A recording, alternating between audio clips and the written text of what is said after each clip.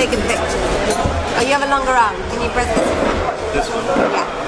Get in. Okay, do it? Do it again. You know that first time we met, we discussed selfies. Absolutely true story, I don't know if you remember. Yeah, I do. We were like... Oh no!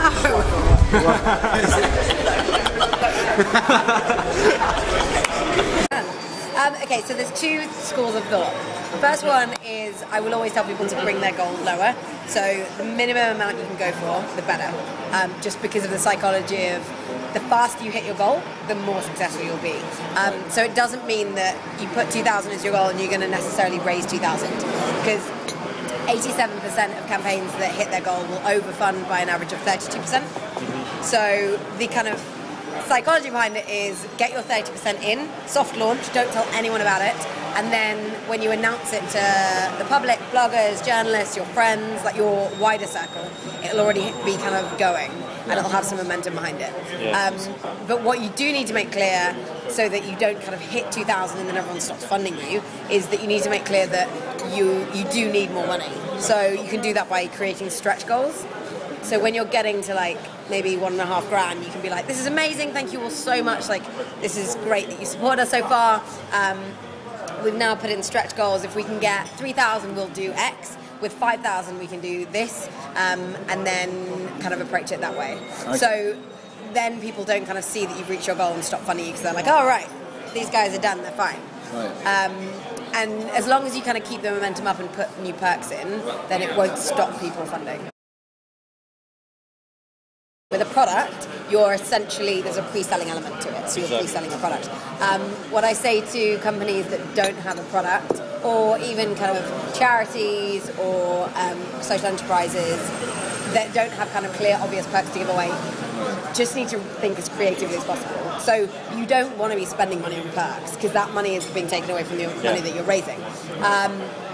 So you need to look into your network, like see the people in your community already, the people that are connected to you, see what you can offer. So if there's like a local coffee shop that would maybe donate 500 cups of coffee that you could sell as a perk for, £10. So, you're spending more than a cup of coffee, but it's like you're being a bit benevolent, giving someone, contributing to be part of the campaign, but you're also getting a cup of coffee, whatever. Or this kind of thing, like I mentioned, wristbands are really good because there's a huge, That's really cool. They can be 50.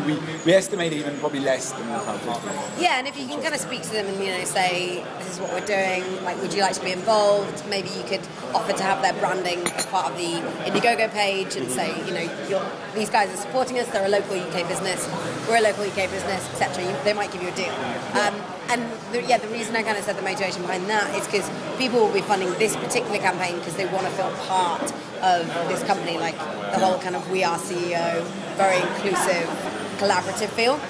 So having a wristband like you go to a festival could be really powerful. There's a lot of trends in terms of why people contribute. And we've noticed there's four main reasons, four main motivations as to why people fund your campaign. The first one is people, so they know you, they're your friends, they're your mum, they're your dad, etc. Second one, passion, so they love the idea of a community and a communal business and having that power, as well as, they love the drinks industry and they would love to be part of it. Third one's participation, which would be very heavily swayed in your guys' situation, because they will literally be participating in every single decision. So the reason people will be motivated to contribute is because they want to participate in Agora.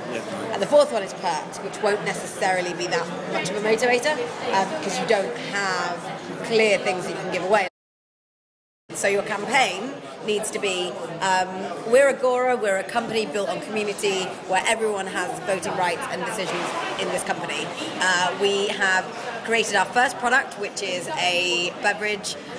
Raspberry mint. Oh, can you say what it is? Yeah, it's raspberry mint. Okay, right, okay, so you can, so you're not like being protected. Oh yeah, sorry. Yeah, so no, they chose it. Okay, cool. So it's open. So we've created our first product, which is a raspberry and mint flavored water. And we're ready to go to production. Every single decision that has been made up to date has been made via our community and voted on democratically. We're now at the point where we need to reach that next stage, build our community, and get to production, and that's where we need your help.